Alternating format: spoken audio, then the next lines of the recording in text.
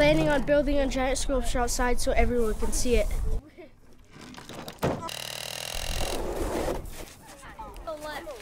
Mind your fingers. Perfect. What I love about this is it's community art.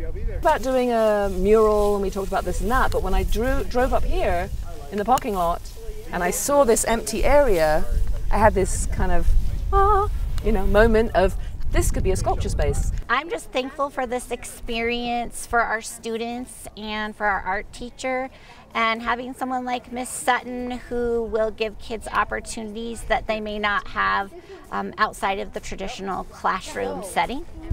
Working with kids and bringing people together is magic. Mixing up some cement for the sculpture.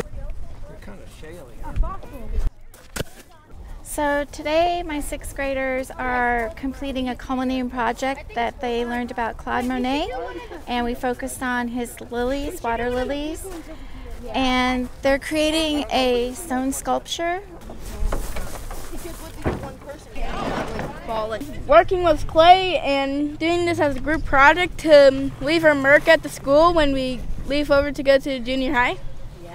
I didn't expect so much clay. I learned that I can create things.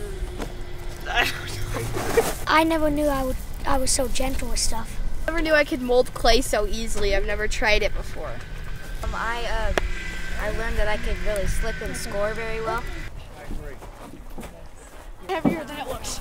Our school just loves to get the kids learning authentically and cooperatively, so this is a perfect program. This one would be good right here.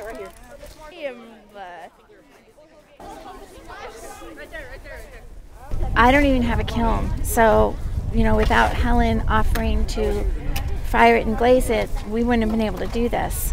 Cacti and rock and sky. And the curve of the rock here is kind of symbolic of the idea of flow, so water, the idea of lilies on water.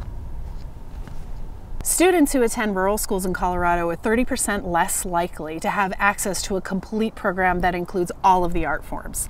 That's why projects like this are so important.